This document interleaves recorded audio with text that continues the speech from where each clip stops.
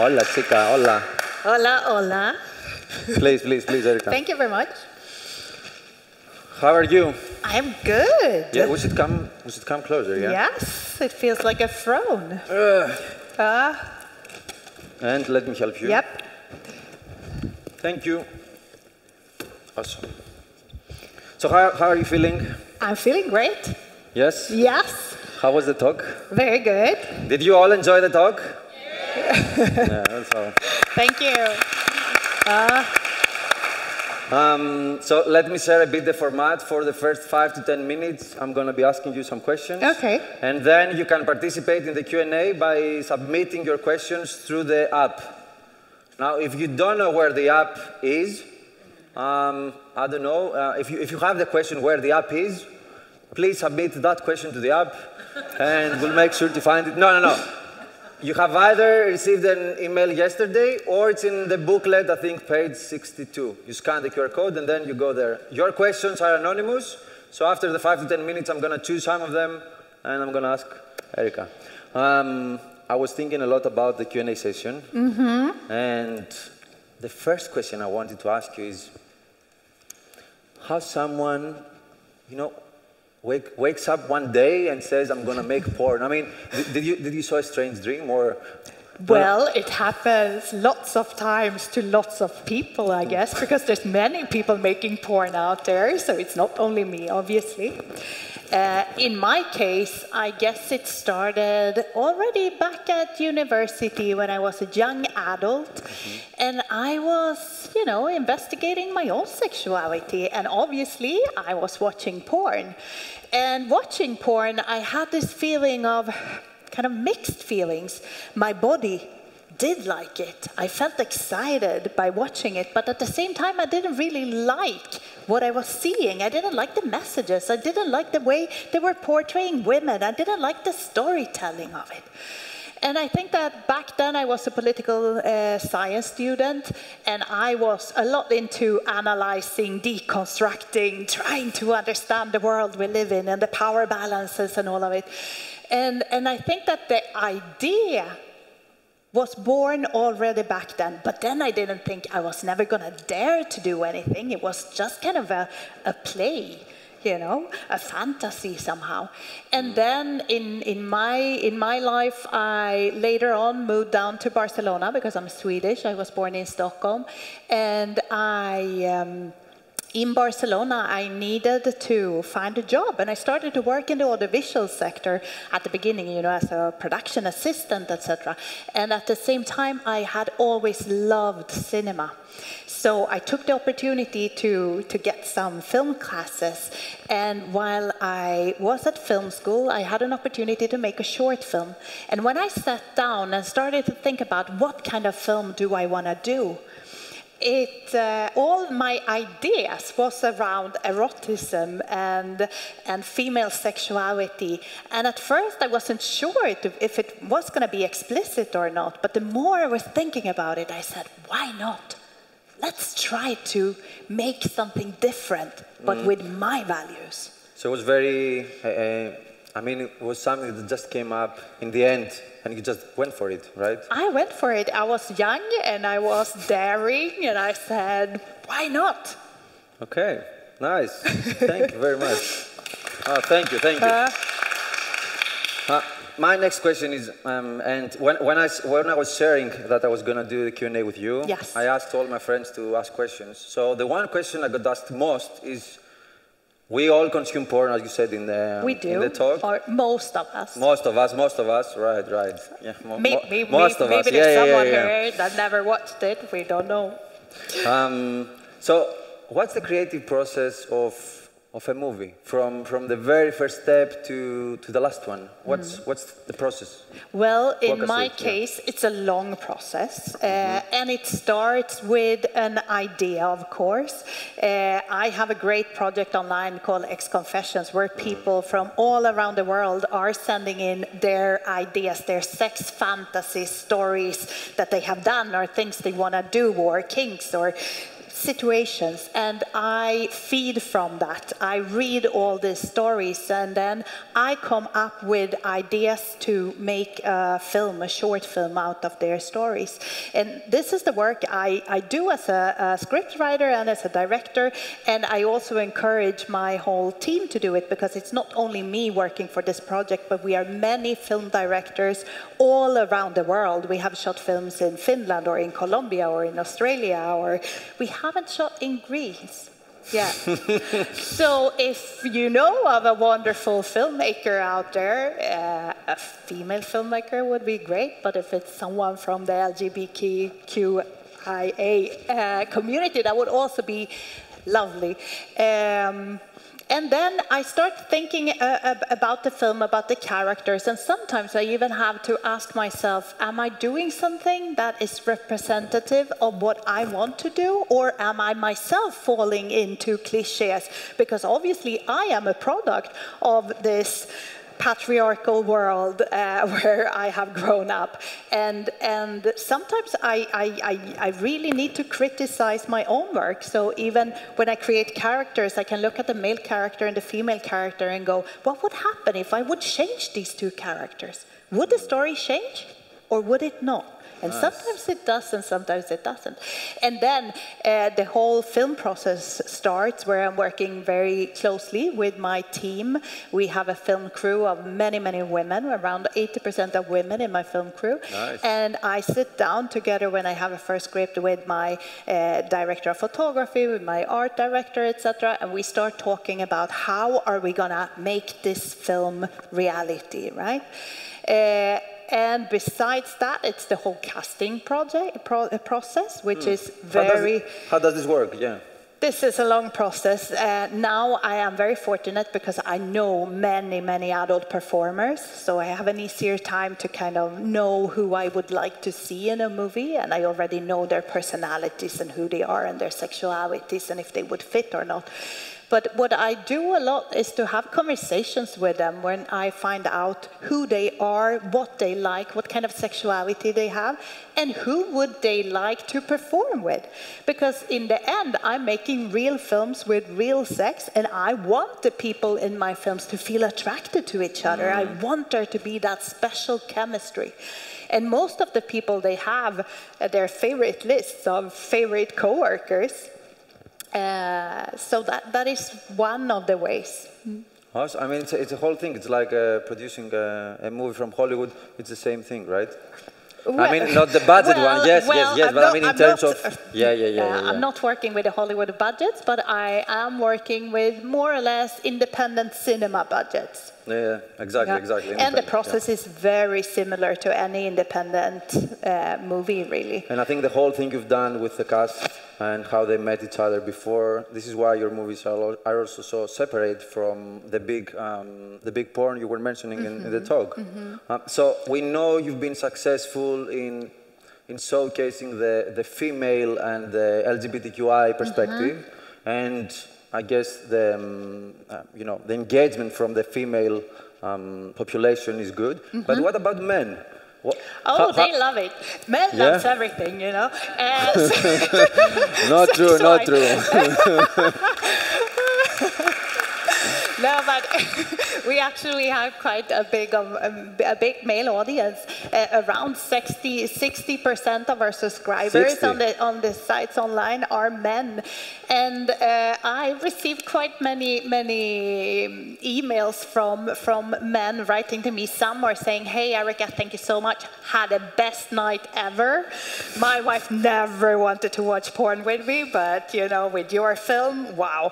And then I have some other men kind of being angry at me, saying, "Hey, Erika, you destroyed the porn for me. I used to love it. I was on these tube sites online, and I didn't really read the text or think about what the values they were sending out, and it was great. And then I saw this interview with you, and now I just go online and I only see the tiny teen is getting destroyed, and that doesn't go with my values. Now I can't watch it anymore." Men like everything? Not true. Not true at all. No. Okay, I've already seen some of your questions, so I'm going to go there after that. So please share in 30 seconds, what's the non-for-profit you've created with Pablo, your husband, the porn conversation, so everyone can understand, and then we can go deeper in there. Okay, perfect. Well, the pornconversation.org is a project online to teach parents and educators how to talk about porn. And what we have gathered there are we have developed some PDF guides that you can download for different age groups, depending on the age of your children. And these PDF guides will help you to have these conversations. And if you feel that you don't have the knowledge enough because maybe your parents never talked to you about sex, or you never had good sex education in school, then there are also curriculum to download. So you can actually learn about sex so you know what you are telling your children about. Awesome. Thank you very much.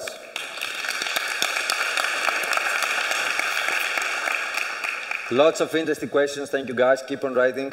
Are they good questions? I'm reading the question. So I'm going to go to the porn conversation. So I'm a high school teacher, and we have used some of your very good porn conversation resources with some older classes. Have you have any plans to produce a video that is suitable for a classroom that can help teachers who might not feel comfortable about addressing the subject? Yes, that is a very good question, and we are actually producing a few animated videos so they can help to explain some of these subjects. But I know that this idea of how do I do it if I don't feel comfortable, that is also something that goes for lots of parents that ask me, you know, is there any other way I can do this with my kids? And honestly, I mean, I think the best way would be to dare to have the conversation. But if you don't dare to do it verbally, start technologically. Send them a link to an article that you have read, or even send them maybe a letter, an email that you write with your opinions. That could start a conversation. So at what age should we start talking to our children about porn?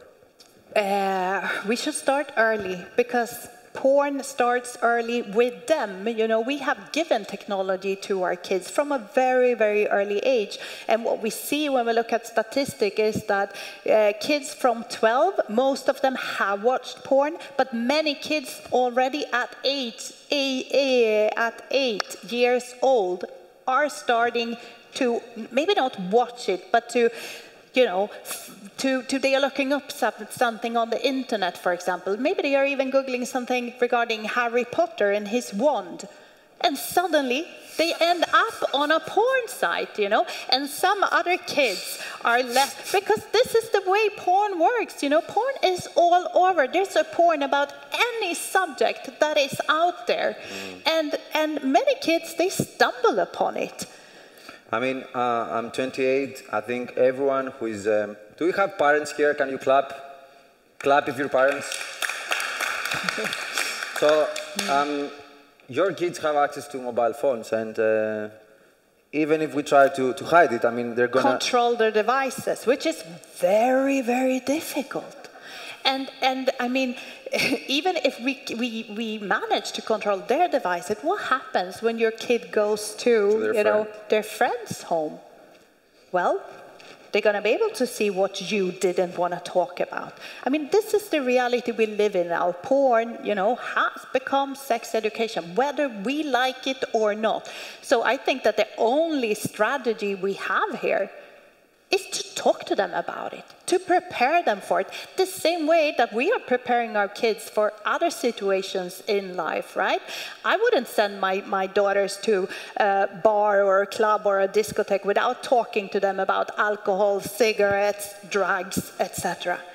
The same happens with the internet and with porn. You know, you are giving them technology, prepare them for what they will find on the internet. As I said in the talk, porn is sometimes 1/3 of all internet traffic. This is big. This is mass media. This is not some kind of little category that just some men are watching during late hours at night. No, it has a huge influence in our society, and we need to address that. So what are the characteristics of a more acceptable porn film? Well, consent would be one of the first things that I think is really, really important, that you can actually see how consent is a practice, how it's used, how people are talking to each other and communicating about sex. But then it's general respectful standards, you know.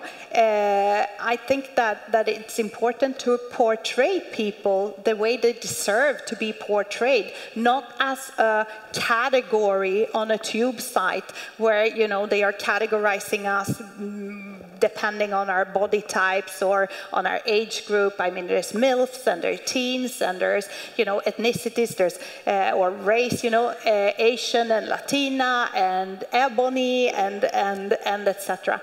And I think that this whole idea of kind of the fetishization of people, that is something we need to leave behind. We need to humanize people. Imagine, for example, if on Netflix you would have these categories. I mean, people would go nuts. They would go screaming all over the internet saying, this is not the way of treating people.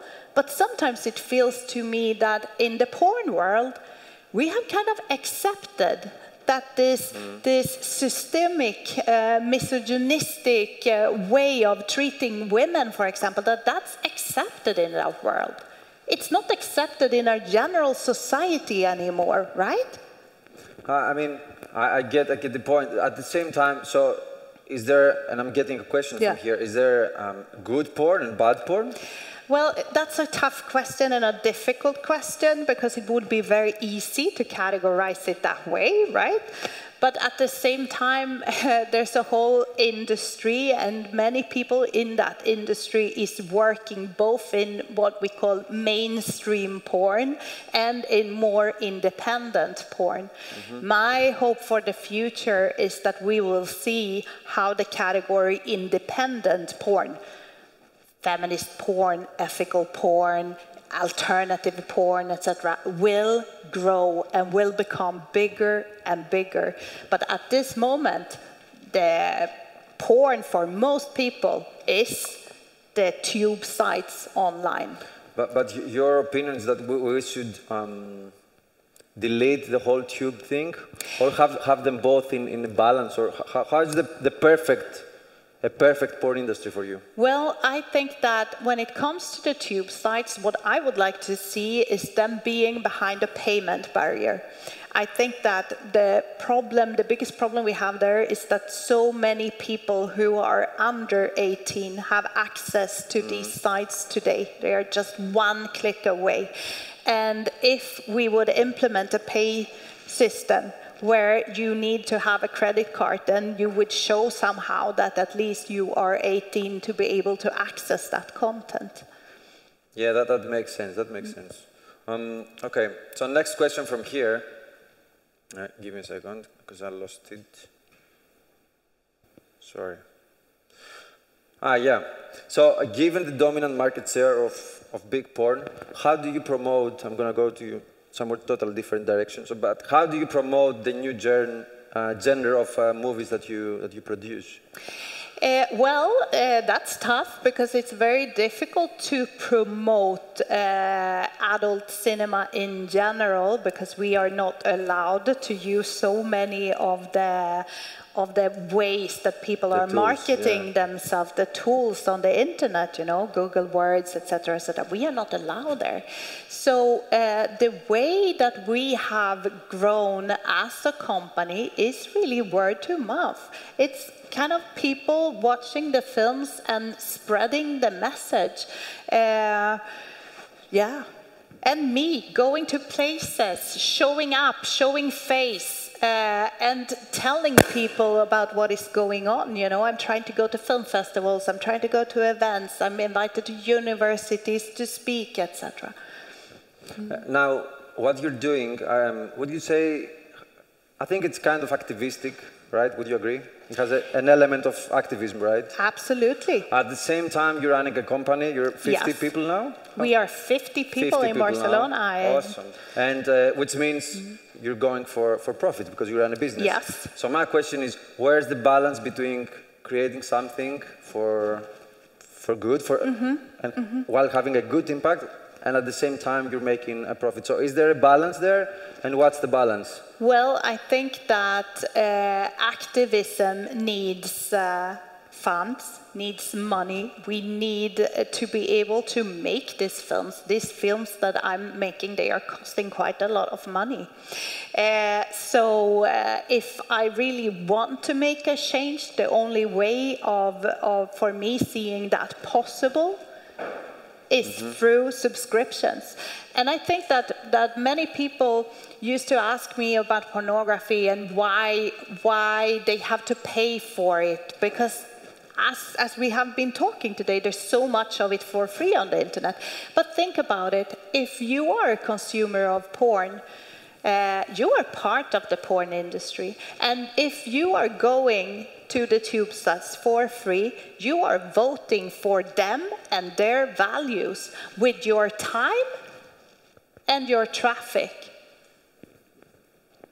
Thank you very much for that.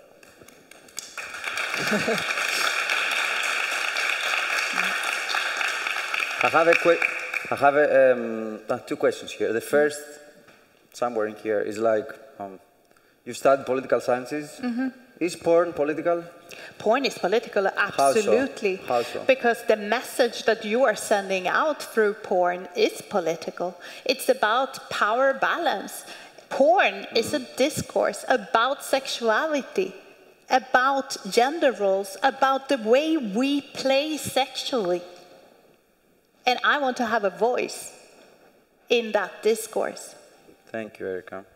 Another question. So I'm going to read it. Recent sexual-related crimes in Greece are seemingly related to man superiority, as portrayed in mainstream porn and dictated by religious beliefs. Yes. So what's your input on the correlation between, I'm missing now the English word, but man superiority crimes? You get the... Can you help me with that, the English word? Γυναικοκτονίες. From men, from their husbands or partners. Yes. So if you believe there's correlation between... How porn is related to violence towards women in our society.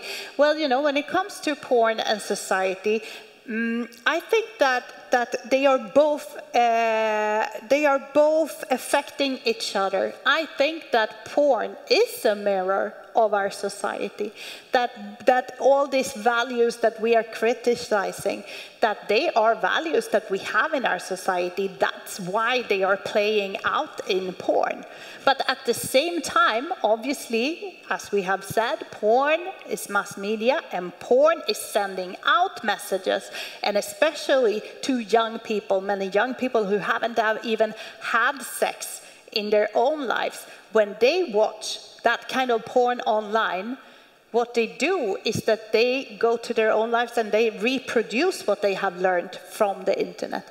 So thinking about that, I do think that it's a problem when so much of porn is showing situations where it's about punish fucking women, where it's about nailing, banging, smashing, and choking women. I think that those values these acts should be things that should happen in a controlled situation of BDSM, where, you know, we know the rules for what is going on, and we know that the submissive person, that it's something that they want in those circumstances. Thank you very I think much. that society has a lot to learn from the kink communities. Thank you very much for that answer. Yeah.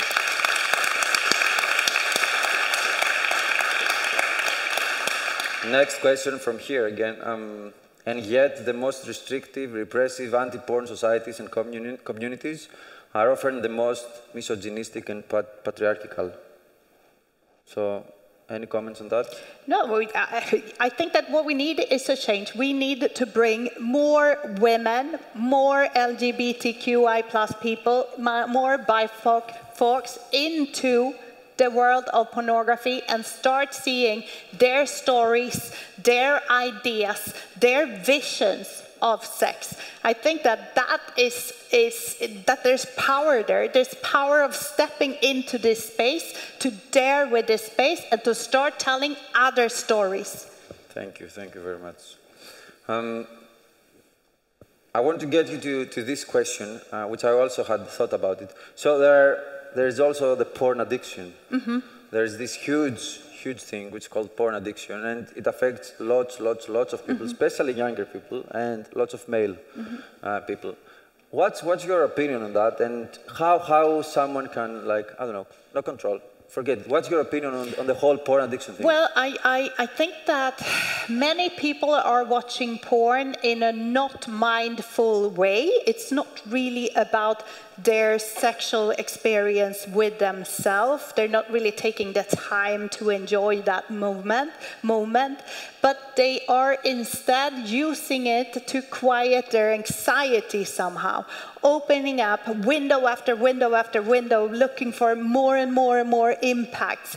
And in the end, it ends up a little like being something like eating potato chips or eating bad food, or kind of more and more. But it's not really about their experience. But I think that we live in a society with lots of addictions. It's not only porn. I mean, we are addicted to so many things. And I think we really have to be careful with the way we are managing our sexuality. We have to respect our own sexuality. I mean, it's the same with social media. We're all addicted. Most of us addicted to social media. How many times did you look at it today?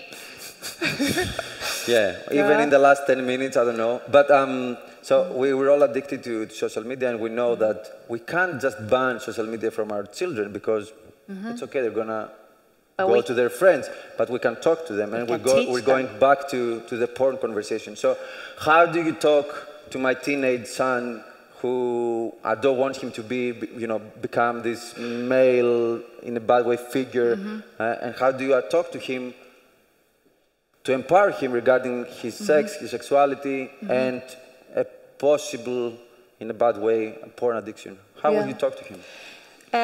Well, it's about helping them, of course, to construct knowledge around sex, but also helping them to empathize with other people. So I think that the importance there is for them not to see women as tools for their sexuality and for their pleasure, but understand that they are people. They are people with their own needs and their own sexuality.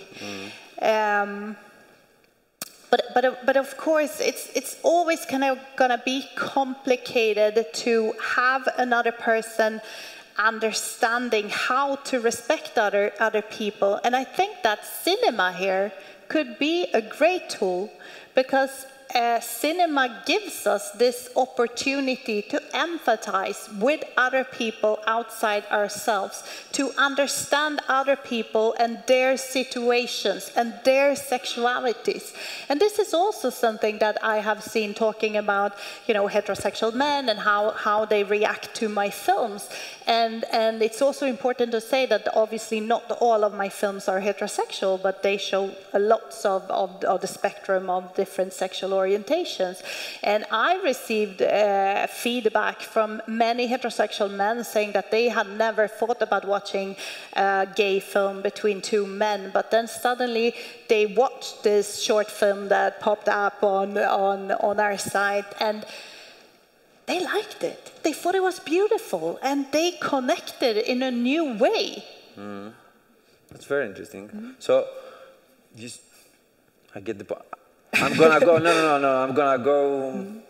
I'm gonna go to different directions, because. But this is what we have seen with cinema, right? That maybe you don't know connect, that much about a different country or different people or a different way of living, and then you watch a film. And suddenly you start feeling like you're getting closer, like you're understanding. To the character. I mean, in the end, I think a lot is about empathy. It's about understanding other people and understanding that you are not the most, the center of the world. Thank you, yes. Now, in the talk, you shared about your daughters and how you empowered them about porn and their sexualities and sex, and how that affected in a positive way how they were raised and how they managed to handle tough situations with their classmates and so on. If one of your daughters later in life came to you and said, okay, Mom, I've thought about it, I'd like to be a performer in one of your movies, how would you approach that? Well, I would approach it like I do with any other young person approaching me wanting to be in a movie. I have a lot of questions for them because I need to understand who they are and why they want to do it, and that I need to give them the information about the industry, because obviously the porn industry is a difficult industry to navigate. Maybe not that different from other industries. I mean, if I would have a daughter saying, hey, I want to be a fashion model, I would also go like, whoa, we need to sit down, we need to talk about this, and I need to tell you a lot about how this world is working, right? But I think that when it comes to porn, it's very important to understand that you need to do it for the right reasons. You shouldn't perform in a porn movie if you are in a situation that you want to earn a little money quickly and you feel stressed and you think this might be the only way of getting there. No, you need to really think about this, because if you are gonna have sex naked on the internet, those images are gonna stay there forever, and you need to be strong and you need to be prepared for what that means in your life. Because still today, there's a huge stigma, especially for performers, but for all people who are working with something sex-related. And it's important to understand that. So when I have a young performer or an actress sitting down with me, I always ask them, have you told your mother? Thank you for answering that. Last question, because the time is up. What's your big goal? What's your, the 10, 15 year from now goal? What's your vision? My vision is to change sex culture in the long run. It's really to bring in more voices and to start seeing that this little crumble that today is independent porn cinema will grow and become bigger and have a bigger influence on the whole mainstream porn that's out there. Erika. Thank you very much. Please, Erika Lust.